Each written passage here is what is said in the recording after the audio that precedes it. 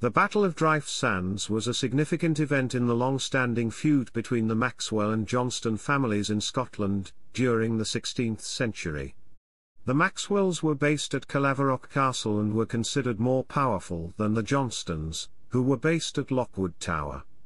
The feud between the two families had been fueled by various events, such as the burning of Lochwood Tower by the Maxwells and the partial burning of Lockerbie by the Johnstones.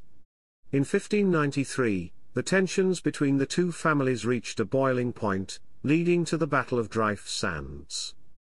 The battle took place on December 15, 1593, on the banks of the River Dryfe near the present-day farm of Dryfesdalegate.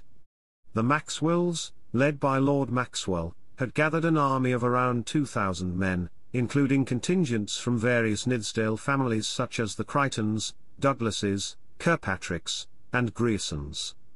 The Johnstones, led by Sir James Johnstone, had also gathered a large army, numbering perhaps up to half the size of the Maxwells' army. This army included not only Johnstones, but also allies such as the Scoffs, Elliots, Irvines, Murrays, Carruthers, Grahams, and even divers Englishmen. The battle began with a skirmish between a detachment of Maxwell's army, led by Captain Oliphant, and a force of Johnstones led by James Johnstone of Kirkton.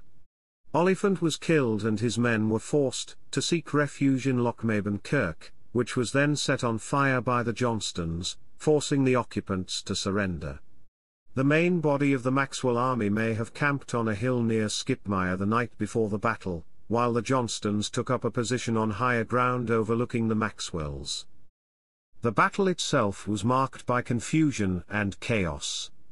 Johnstone's horsemen provoked some of the Maxwells' men into pursuing them into an ambush, which allowed the main Johnstone army to fall upon the advancing Nithsdale force and throw it into confusion.